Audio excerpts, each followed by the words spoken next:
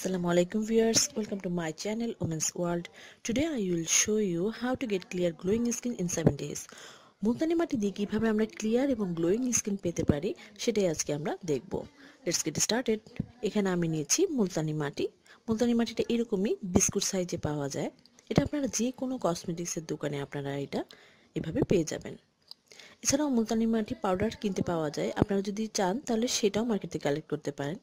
তবে ম্যাক্সিমামই মুলতানি মাটিটা এইভাবেই বিক্রি হয় এরকম সাইজে।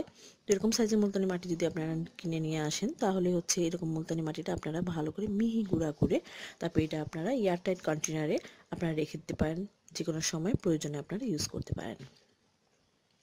মুলতানি মাটির ফেস প্যাক তৈরি করবার জন্য আমি এখানে নিচ্ছি মুলতানি মাটি পাউডার 2 টিস্পুন। 2 টিস্পুন মুলতানি মাটি পাউডারের সঙ্গে আমি এখানে ইউজ করব লেমন জুস এবং হানি।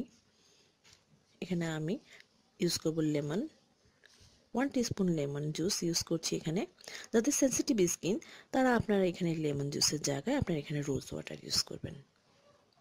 এরপর আমি ইউজ করব এখানে হানি। হানিটা আমি এখানে 1 টিস্পুন হানি এখানে ইউজ করব। এরপর আমি এই তিনটা উপাদানকে ভালোভাবে মিক্সড করব। তিনটা উপাদানকে ভালোভাবে মিক্স করব। যদি আপনাদের পাশে হানি না থাকে, এরকম হয় হানি নাই, তাহলে হচ্ছে আপনারা চাইলে আপনারা এখানে মুলতানি মাটি পাউডারের সঙ্গে লেমন জুসটা ইউজ করেও আপনারা এটারে ফেস প্যাক তৈরি করতে পারেন। এটা আপনার ফেসে শুধু না, গলায় ইউজ করতে পারেন। ওকে ভিউয়ার্স, আমার মুলতানি ফেস প্যাক রেডি হয়ে গেছে। এটা এইভাবে স্কিনে লাগাতে হবে। এটা আপনারা হাত দিয়ে করতে পারেন, ব্রাশের সাহায্যে করতে পারেন, আপনার ইচ্ছা। এটা লাগানোর পরে 15 থেকে 20 মিনিট রেখে দিতে হবে ড্রাই হওয়ার জন্য। ড্রাই হওয়ার পরে এটাকে নর্মাল ওয়াটার দিয়ে আপনি ওয়াশ করে ফেলবেন। ওয়াশ করার পরেই একটা ইনস্ট্যান্ট লুক আসবে, আপনি দেখতে পারবেন।